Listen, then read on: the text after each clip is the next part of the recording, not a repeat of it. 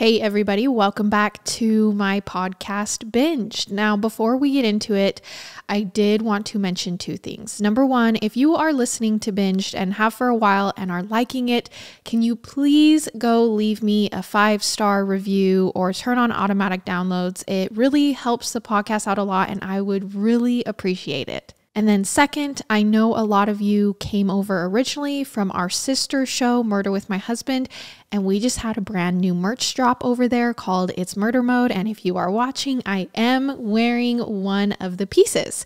So go check that out if you haven't already. Okay, with that out of the way, I did want to say we're going to be exploring some grim terrain this week and next as we take a look at a pair of cases of kids murdering other kids. Now, the first of those, which we're covering in today's episode, is very recent. And if you follow the true crime headlines, you may be familiar with this story. The savage murder of 13-year-old Tristyn Bailey just 2 years ago. The culprit was apprehended very quickly due to his and his family's stupidity. Not that stupidity is the worst of their flaws, but it often comes with the territory. Anyway, pull up your chairs and let's dig in. It was on Mother's Day morning, May 9th, 2021. The Bailey family of Jacksonville, Florida had planned to gather for a special Mother's Day breakfast. The mother of honor that morning was Tristyn Bailey, and celebrating with her were her husband, Forrest, and 2 daughters, 13-year-old Tristyn and her older sister, Alexis. Brittany, the eldest daughter, was actually away at college and wouldn't be joining them this Mother's Day. Now, as 9 o'clock rolled around, Tristyn still hadn't come out of her room, and her absence was holding the family up. But they thought, let's just let her sleep in. It's Sunday, it's Mother's Day, you know. So they didn't disturb her. By 9:40, however, the family felt they had waited long enough. Breakfast was almost ready and everybody was hungry. So Alexis got up and went to her sister Tristyn's bedroom door. She knocked and waited for an answer, and she got none. She knocked again and then again, but she heard no movement inside. So Alexis then opened the door and found the bedroom empty. Tristyn was nowhere in sight. "Mom," she called out, "Tristyn's not here." The family proceeded to look around the house and outside the house. They searched the backyard, all around. But there was nothing, no sign of Tristyn. Tristyn's mother asked Alexis when she had last seen her sister. It had been about midnight, she said. She assumed she had just gone to bed shortly after, like the rest of the family. They decided to call Tristyn's cell phone, and it went straight to voicemail. There was no rings. Tristyn's phone was either dead or turned off. They tried to track Tristyn's phone through an app they used called Life 360, which helps family members keep track of each other.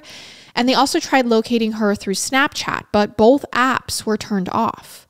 And so was her Find My iPhone app. Forrest Bailey, Tristyn's father, looked at his daughter's cell phone records since they had a family plan, and he noticed that Tristyn had sent a text message around 11 p.m. the previous night to a number with a 407 area code, which would be the Orlando area, which is about 2 hours away from Jacksonville. Everything suggested that Tristyn had possibly snuck out late the previous night and never returned home. So around 10 a.m. that morning, Forrest went onto social media to post about Tristyn being missing, asking people in the community to keep an eye out for her. And meanwhile, Tristyn Bailey, her mother, dialed 911 to report her daughter missing. While on the phone, the dispatcher advised Tristyn to search the house room by room. Tristyn told the dispatcher, "We've already done this." In reflecting on the last 24 hours, Tristyn explained to the dispatcher that although Tristyn didn't seem upset before going to bed, she had become standoffish lately, which isn't unusual for a 13-year-old, to be fair. As children move closer toward adulthood, especially as they enter their teens, their attitudes towards their parents sometimes change because they're trying to break away and form their own identities. Sometimes they want to grow up just a little too fast. In recent months, Tristyn recounted, Tristyn had begun hanging out more with friends in the neighborhood, which was safe, upper-class community. But Tristyn didn't have a boyfriend as far as her family knew. So she probably wouldn't have, run away with someone. Tristyn was in the 7th grade at Patriot Oaks Academy, and she had a lot going on in her academic and social lives.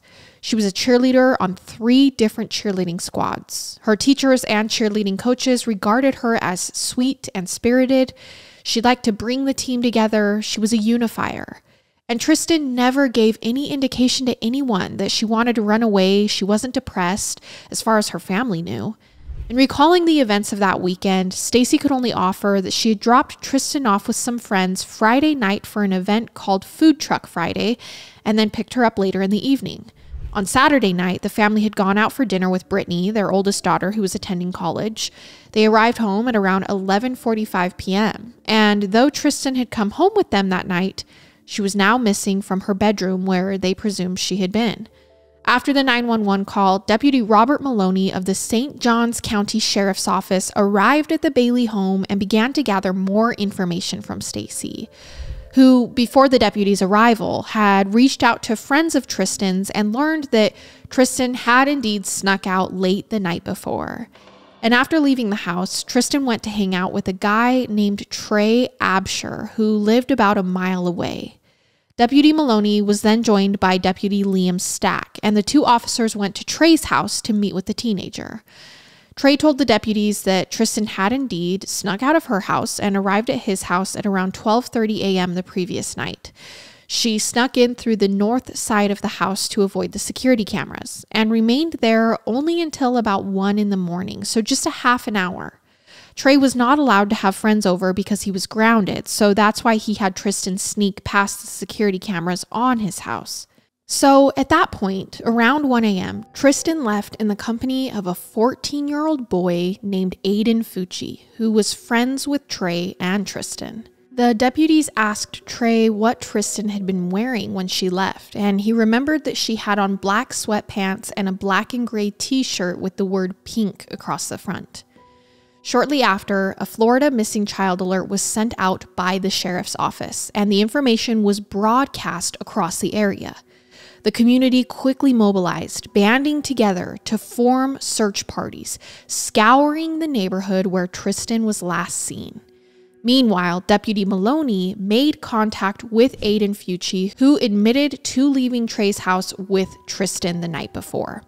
The deputy asked Aiden to show him where he and Tristyn went after they left Trey's house. Aiden led the officers north to North Durbin Parkway. He said that's where they parted ways as Tristyn turned onto Cloister Bain Drive in the direction of her home.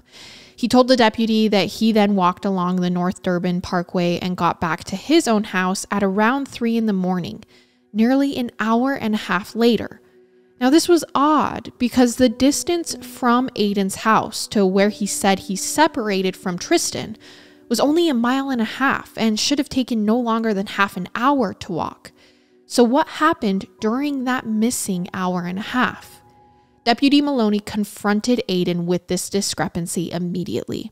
So you left with Tristyn at 1 in the morning and didn't get back home until 3 in the morning? Deputy Maloney asked. Suddenly, 14-year-old Aiden doubled back and changed his story. Now he was claiming that he and Tristyn were walking north along North Durbin Parkway when suddenly Tristyn grabbed his private parts. They then got into a fight, Aiden said, and he pushed her to the ground. And according to him, she then accidentally struck her head. Okay, and then what happened? The deputy asked. Aiden said he wasn't sure. He had been smoking marijuana at Trey's house and he was dizzy. He says he's not sure if he saw her get up or not. He just shouted F off to her and left the area, proceeding to just walk around by himself for a while. At this time, after he was advised of his rights and left in the back of a police cruiser, Aiden uploaded a selfie to Snapchat. This is just the epitome of committing a crime at 14 years old nowadays. In it, he was holding up a peace sign with the text banner, "Hey guys, has anybody seen Tristyn lately?" It was sinister and menacing and creepy, and people who saw this message were freaked out by it because at this point, he's the last known person to have seen Tristyn, and he's sending this from the back of a cop car. This message was forwarded by others on his Snapchat account, and some of the responses read stuff like, "WTF Aiden," and "You were with her, Aiden. You know what happened to her."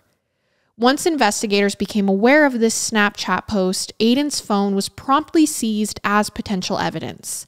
Detective Kimberly Peluso of the Special Victims Unit also talked to Aiden as well as Trey, and Aiden was seemingly changing his story once again, claiming that Tristyn might be in the company of a guy in his 20s that she frequently communicated with through Snapchat, a guy who was a known drug dealer, a guy named Carlo. Or maybe, Aiden said, she was up near the North Amenity Center, behind which there was a path known for teenage drug use. So he was suggesting that Tristyn was a drug user, which didn't seem to fit. He also said he tried to call Tristyn several times, but the calls just kept going straight to voicemail. Aiden then decided he wouldn't provide any additional statements, and his parents then retained an attorney. For more information, Aiden said they may want to talk to Tristyn's friend Shyla, he said. But at this point, despite all of this suspicion, he was released back to his parents, as it wasn't known if a crime had been committed and whether Tristyn was alive or dead. She was still just missing. Police then interviewed Shyla, who also knew Aiden and Trey. And she told police Aiden was a bad kid. She described him as the textbook definition of what you would call a numb kid. He had no feelings towards anyone, no feelings towards himself. His eyes always appeared glossy with nothing behind them. He was the type of person she said you'd imagine as a murderer. He just didn't care. He would often take girls into the woods to vape and smoke weed with him. Tristyn told her she had planned to hang out with Aiden on Friday, but she didn't want Shyla to come because she had a bad feeling about it. Detectives then interviewed Trey again, and Trey maintained that Tristyn had left with Aiden, and he assumed Aiden then dropped off Tristyn in her neighborhood. Trey said Tristyn probably just got caught sneaking outside her house by her sister and then just left to meet with the drug dealer Aiden had referred to. Trey indicated he didn't know this drug dealer personally, he'd only heard about him through Aiden. Detective Peluso then asked Trey if he would allow her to review his Instagram and Snapchat accounts so she could access Tristyn's profiles, which were private and only visible to friends. And Trey had no problem with this. And while the detective found no recent Instagram posts on Tristyn's account, she noticed some Snapchat activity from about 16 hours earlier, but nothing of significance. Police then paid a visit to two of Tristyn's friends, Samantha and Linda Krill, though no one was home. The Krill's parents were then contacted, and police learned from their father that Linda had talked to Trey earlier in the day, and Trey told the Krill girls that Tristyn and another boy had snuck out in the middle of the night to go hang out near the North Amenities Center. Trey said the two boys then went home, and Tristyn had gone to hang out with a 22-year-old drug dealer named Carlo. With time being of the essence, the patrol supervisor contacted AT&T and requested that Tristyn's phone be pinged. Obviously, the friends she was with the night before are changing their stories and not giving police anything concrete to work with. The results pointed to the location being a wooded area south of the Loop Nursery on Racetrack Road, and the data was historical results only, which indicated that the phone was no longer sending active signals. Police went to the Durban Crossing North Amenities Center and obtained surveillance video footage from early Sunday morning, around the time Tristyn and Aiden were thought to have been in the area. Indeed, at 1:24 in the morning, a male and female subject were observed walking past the center. Looking at the records for Tristyn's cell phone activity, it was determined that her last outgoing call was placed at around 9 p.m. on May 7th to her sister. There was no activity on May 8th, and then on May 9th at 12:25 in the morning, there was an incoming call placed by Aiden Fucci. Since others whom detectives interviewed had mentioned this drug dealer named Carlo, detectives felt they needed to track this guy down, because maybe that's whom she was talking to the night before.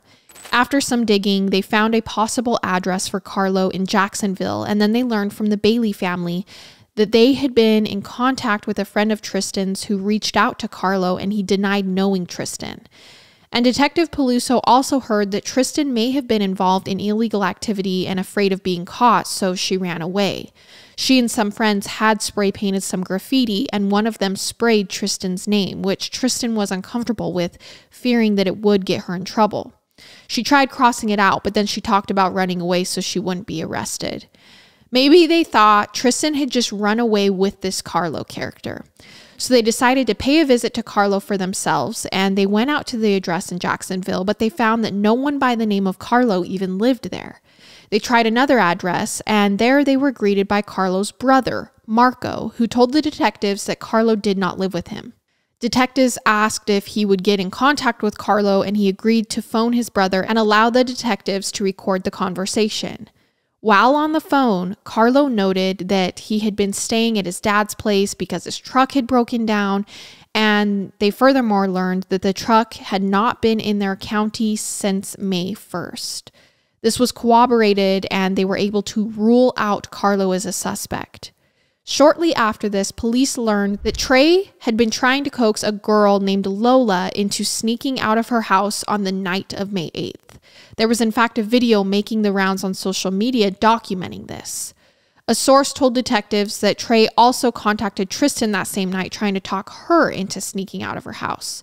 At this point, it was already late afternoon. As you can tell, police have been chasing leads down: Carlo, Trey, Aiden. But all they know is that Tristyn snuck out of her home after her sister last saw her at midnight, went over to Trey's house, and then from Trey's house left with Aiden Fucci, and they have no idea what happened to her after that. It's already late afternoon. This investigation has already covered a lot of ground, with a lot of momentum by the time evening rolled around. Tristyn had been missing at this point for a little over 12 hours. And then at around 6:05 p.m., a call came into the St. Johns County Sheriff's Office. It was the call everybody feared. A guy named Daniel Hart had just finished a run when he decided to search the wooded area near his house, just east of the cul-de-sac on Saddlestone Court. And that was when he came upon the brutalized dead body of a young woman fitting Tristyn's description. He found her about 80 feet from a retention pond south of the Durbin Creek nursery. She was lying on her right side with her right leg bent slightly at the knee and her right arm extended. She was wearing black sweatpants and a shirt with the word pink on the front of it. Within 10 minutes, that young woman would be pronounced dead and identified as missing 13-year-old Tristyn Bailey. Her body was covered in stab wounds. When she was taken to the medical examiner's office, it was determined that Tristyn had been stabbed 114 times, with 49 of those being defensive wounds. Tristyn fought for her life. The wounds were mostly to the top of her head, the back of her neck, and the back of her arms and hands, and her back. It looked as though she was attacked from behind. A fragment of a knife blade was found embedded in the top of Tristyn's skull. Handprints were found all over Tristyn's body, but they could not lift any ridge detail from them. They could only determine the general size of the hands that left them. Police detectives began canvassing the neighborhood, and they learned that Dr. Larry Schoenberg, who lived in Saddlestone Drive, had surveillance video footage from his driveway, and he allowed the detectives to view it. In the video, investigators saw what appeared to be a male and a female walking on the sidewalk in the direction of the wooded area where Tristyn was found. Based on the clothing the subjects were wearing, they appeared to be Aiden Fucci and Tristyn Bailey. The time was about 1:45 in the morning. The next time either of the subjects were seen on the video was at 3:27 in the morning, over an hour and 40 minutes later. And this time, it was only Aiden, walking back alone. And he was carrying something in his hands, something that appeared to be a pair of shoes. At this time, Aiden was picked up and transported to the Central Investigations Division for further questioning. I mean, they've found Tristyn's body, and he's on video walking her towards she's found and then walking back alone. This makes that previous Snapchat in the back of the police cruiser all the more eerie. This time at questioning, Aiden was accompanied by his mom, Crystal, and his father, Jason. When they arrived at the CID, they were taken to an interview room and left alone, just the three of them. Except the room was being audio and video recorded. Once they were alone inside, Aiden's parents told him not to talk about any possible involvement he may have had in Tristyn's brutal murder, and also reminded him that the room was being recorded. Then his parents began discussing Tristyn with him. They told him she was found in the neighborhood. "Is she good?" Aiden asked. "No," his mom told him. "She's dead." "That's why this is very important," she said. "It's all on you right now." Aiden then asked, "How is it my problem?" "Because you were the last one seen with her," his parents told him. His father asked him if he understood the gravity of the situation. "This is your whole life," his mom said, "your whole future. And those Snapchats he posted from the back of the police cruiser, that wasn't smart." As a result, the family was now receiving threats. "She probably got picked up by her drug dealer," Aiden told his parents, who in a way were essentially interrogating him. But this was probably to convince themselves their son was innocent and for no other reason. His father asked Aiden if he kissed Tristyn or did anything else with her, and Aiden said he didn't. "So your DNA isn't going to be on her?" Jason Fucci asked. Aiden did not respond to this. His father mentioned that they saw Aiden carrying his shoes on the surveillance footage. "Why were your shoes off?" he asked.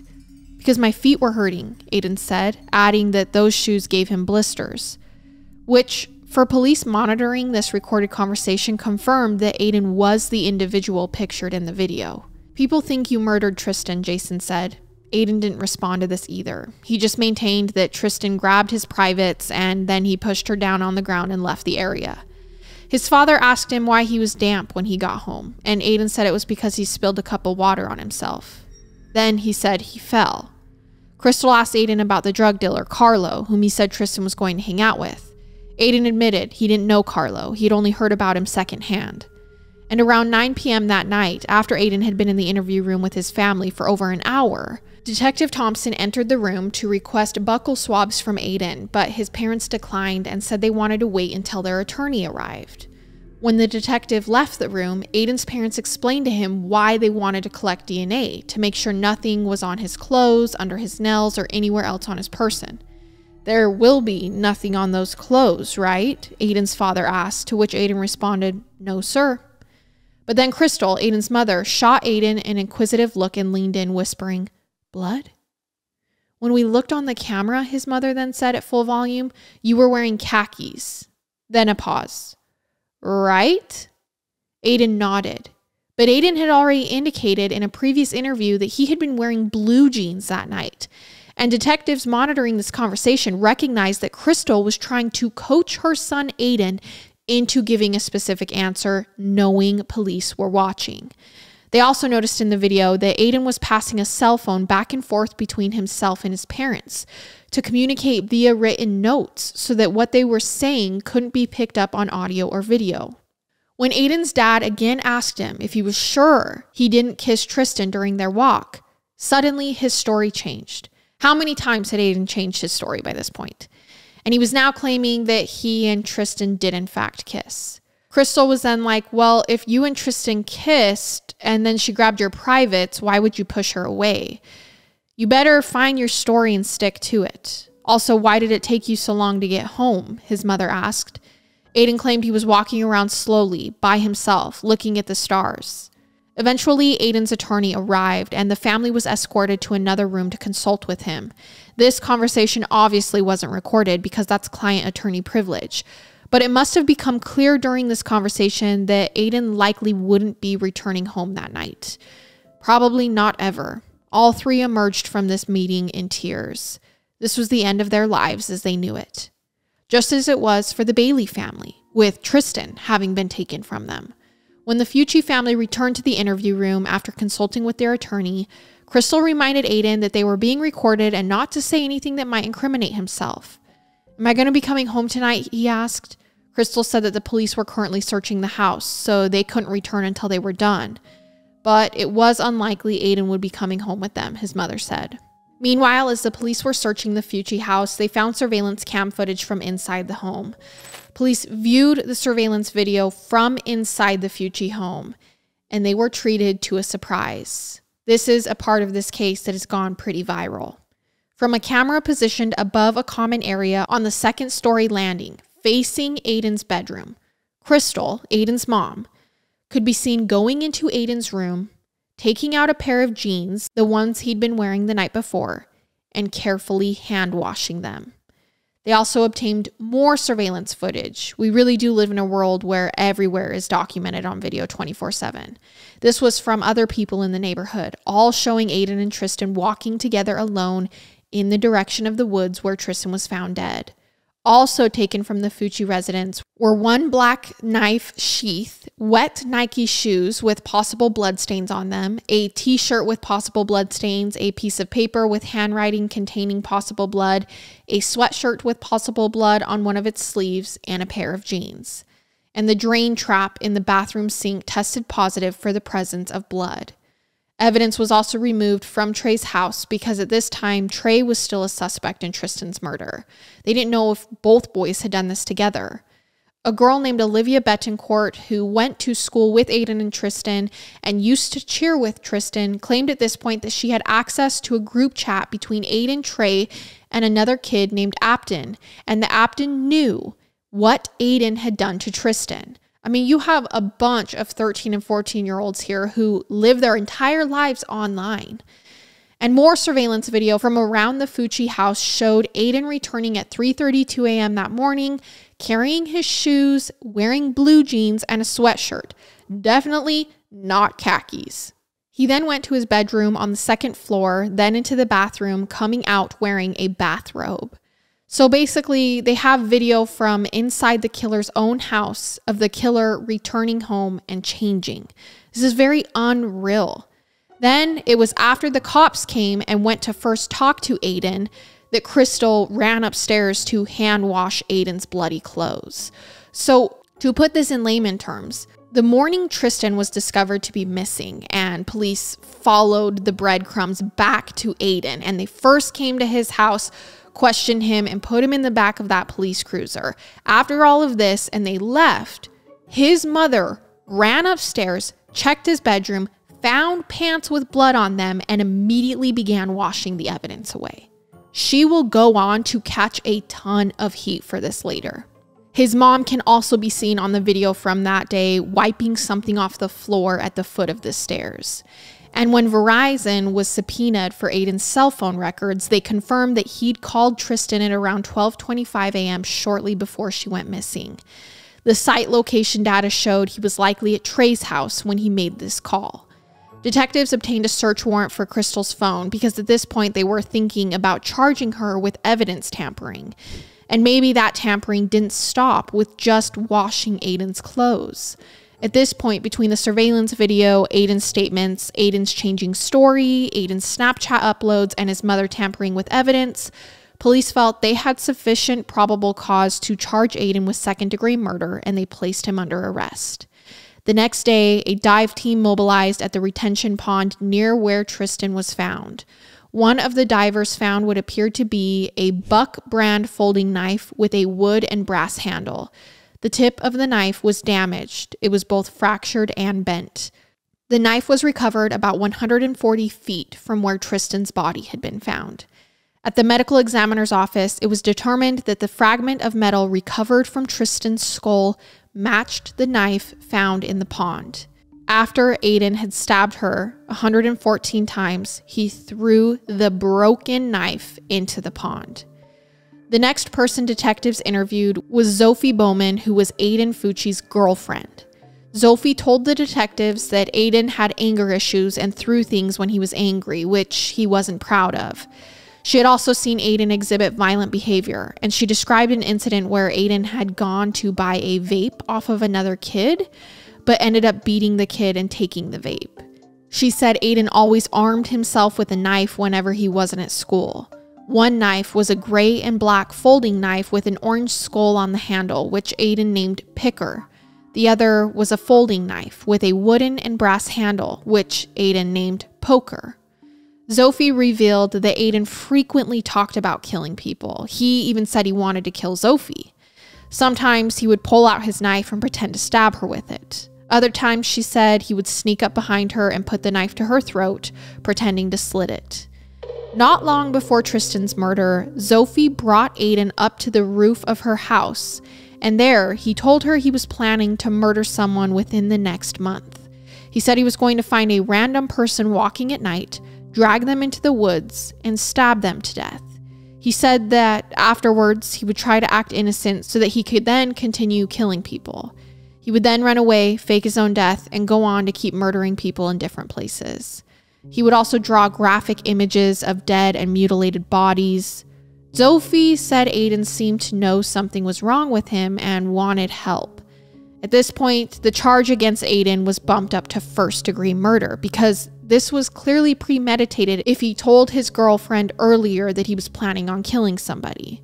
And Trey would later tell a friend that he believed this murder was indeed premeditated.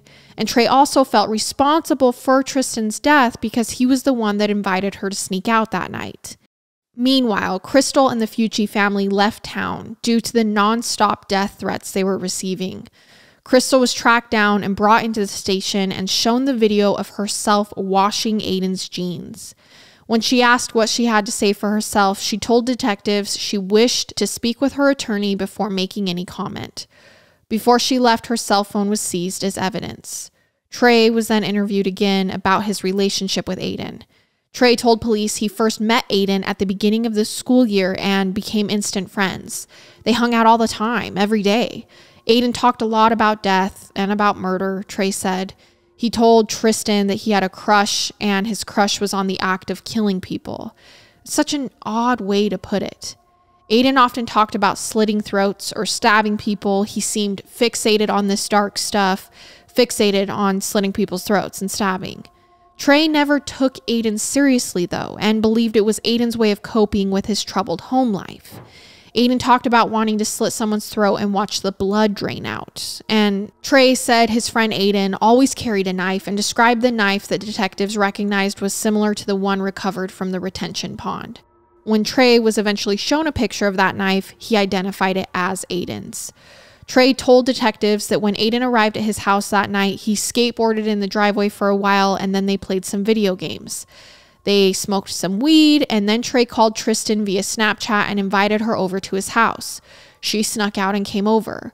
When she got there, she told Trey she was afraid that she'd gotten caught sneaking out and that her sister may have seen her. Aiden and Tristyn then went outside to smoke some weed. Trey briefly joined them, and when he returned inside and fell asleep while watching TikTok videos. Aiden and Tristyn came back inside, woke him up, and at that point, Trey told them they needed to leave. Next thing he remembered, he woke up in the morning around 9 a.m. to join his father on a trip to Home Depot. And it was shortly after they returned home that the police showed up. And Trey remembered being disoriented and confused as to why they were there. When the cops explained that Tristyn was missing, he assumed she must have run away or gone home and then gone back out. Or maybe she was still with Aiden. He had no clue. He said he then tried to contact Tristyn through FaceTime and text messages, but was unable to reach her. He then called Aiden to ask where Tristyn was, what had happened the night before. And Aiden told his friend that he dropped her off in her neighborhood and returned home. Trey said he then found Aiden's skateboard outside his house, which was unusual because Aiden usually skateboarded everywhere he went.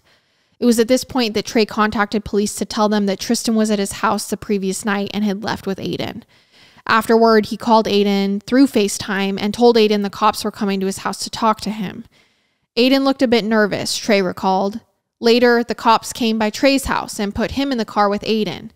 Aiden talked about blood being on his pants from having cut his finger a while back. Aiden made a joke about them both going to the same prison, but Trey wasn't amused by this. When he overheard the cops talking about Aiden's claim that Tristyn grabbed his privates and he then pushed her, Trey thought it was odd that Aiden never told him this because Aiden told him everything. And when he learned Tristyn had been found dead, his first thought was that Aiden strangled her or broke her neck. That he stabbed her to death was just unthinkable to him. Aiden's mother, Crystal, was arrested June 5th, 2021, less than a month after the killing, for tampering with evidence. She was released on $25,000 bail. Aiden, however, was held without bond. After being arraigned, the judge explained to Aiden what he could face if convicted, and that first-degree murder was a crime punishable by death or by life in prison. Though because of Aiden's age, he would be ineligible for the death penalty, so the maximum penalty he could receive was life. And he would be tried as an adult because of the severity of the crime. During Zoom hearings when he was in jail, Aiden tried to feign insanity, rocking back and forth, repeating, "Demons are going to take my soul away. Demons are taking my soul away." And then he kept asking, "What's going on? What's going on? Why am I here?" He was pretending to not be aware. Pretty much everyone present recognized this to be a performance. Psychologists evaluated Aiden and found him perfectly competent to stand trial. And Aiden Fucci eventually changed his plea to guilty and finally admitted to having killed Tristyn. He was probably feeling like admitting to the crime would result in a lighter sentence, maybe the minimum sentence of 40 years. So there was no trial because of the guilty plea. It was just a penalty hearing. And Aiden's time in lockup awaiting sentencing was definitely not without incident. In December of 2021, he was witnessed punching another inmate who then punched him back multiple times to the point where that inmate had to be tased. Afterward, Fucci said he was being extorted for commissary items and bullied. When jail officials asked Fucci why he didn't let a corrections officer know, he replied, "I ain't no snitch." He was then taken to solitary confinement. Also during his stay, Fucci made repeated threats against other inmates and corrections officers. He was threatening another inmate that when they entered general population, Fucci was going to stab him. And when he got out of jail, he was going to find that inmate's loved ones, stab them, and photograph it. He taunted inmates, boasting that they were all lame for shooting people, and he was the real deal because he stabbed a girl face to face. Fucci threatened to murder corrections officers and their families as well while pounding the door of his cell. And he extorted other inmates from commissary items using threats and intimidation. And in an incident in October 2022, Fucci lost his temper when guards tried to remove contraband from his cell and had to be pepper sprayed and placed in a restraint chair. Meanwhile, Aiden's defense was trying to portray him as a good kid who had, when he decided to stab Tristyn to death, some kind of sudden change of character. The dean of Patriot Oaks Academy, where Tristyn and Aiden both were students, testified that Aiden was more mature than most of his peers. But the prosecution were determined to see Fucci receive a life sentence, and his grandmother pleaded with court for leniency. "This is not the boy I knew," she said on the stand, which was the only time Aiden, who broke down, showed any real emotion in court. "Theirs is a large Christian family," his grandmother told the court, "a family that prays all the time." But Tristyn's family members all gave statements on the stand. Tristyn's older sister Brittany said, "You, Aiden Fucci, decided to overpower a 5'3" innocent 13-year-old girl. How much more of a coward could you possibly be?" Tristyn's other sister, Alexis, took the stand with an empty jar. 114, she said, as she began dropping heart-shaped stones, aqua-colored, as aqua was Tristyn's favorite color, into the jar, one after the other. "One for each of the 114 stab wounds that my sister had to endure," Alexis said. And this is actually a very intense and emotional video to watch as everyone in the courtroom sits there in silence as Alexis drops 114 pebbles into the jar. Aiden Fucci wrote a statement to the Bailey family. "First off, I want to say that I'm sorry," it said. "I'm sorry for all the pain I caused to the Bailey family. I'm sorry to the friends, brothers, sisters, mom, dad, and any other family relatives. I'm sorry that you didn't get to know her that long. You did not have any long relationship with Tristyn, and for that I am sorry. I know my apology will not fix anything or bring her back, but I hope it helps in some way." Her family rejected his apology as insincere and self-serving. Fucci's father, Jason, also wrote a statement. "There are no words to right this wrong. Those words don't exist in this situation." Fucci's mother, Crystal Smith, wrote, "I grieve for the devastating loss of Tristyn. I grieve for the subsequent arrest of my son, and I grieve for the irreparable agony inflicted on the Bailey family. Most of all, however, I grieve for Stacey Bailey as a mother." The court had in fact received hundreds of pages of victim impact statements on behalf of the Bailey family, which revealed the scope of the impact her murder had on the community. Judge Lee Smith ultimately declared that Aiden Fucci was beyond saving and sentenced him to the maximum sentence, life in prison. In a separate trial, Crystal Smith, Aiden's mom, was sentenced to 30 days in jail and 5 years probation for evidence tampering. Such an all-around tragic and awful case, but I think the life sentence was completely justified here, even despite Aiden's age. The circumstances and how cold and premeditated this murder was, and brutal, and the way Aiden had previously fixated on killing people. This is a deeply sick young man, and I totally agree with Judge Lee's assessment that he was beyond saving, at least at that point. His behavior and his crime suggest he's a sadistic psychopath who almost certainly would have killed again. Now, changing subjects here. In May of 1964, in Seattle, Washington, a 6-year-old boy named Jimmy Davis crossed paths with a teenaged boy about age 15 while he was outside playing. The older boy led him into a wooded area and then suddenly produced a knife and plunged it into the little boy's abdomen before walking off and laughing. The knife penetrated the little boy's liver, and he almost died from this wound, but luckily recovered. At the time, the older boy was never identified, and it wasn't until nearly 40 years later that the identity of that older boy would be learned. It was Gary Leon Ridgway, who went on to become the Green River Killer, one of America's most prolific serial killers, who murdered between 50 and 90 sex workers. No one, not even Ridgway himself, is sure of the exact number. This all happened between 1982 and 1998. He was finally arrested in 2001 after years of evading apprehension. When Ridgway pled guilty, one condition of his plea deal was that he was provided full disclosure and would reveal everything about every crime he had ever committed. And the first crime he admitted having committed was the 1964 stabbing of 6-year-old Jimmy Davis, whom Ridgway said he had stabbed just to see what it felt like to stab somebody. This illustrates, at least to me, perfectly why Aiden Fucci needs to be kept behind bars for the rest of his life. I hope you'll join us again next week, bingers, as we look at another case not unlike today's, but a case where the child perpetrator just finally got paroled after spending his entire adult life in prison. I'll see you then.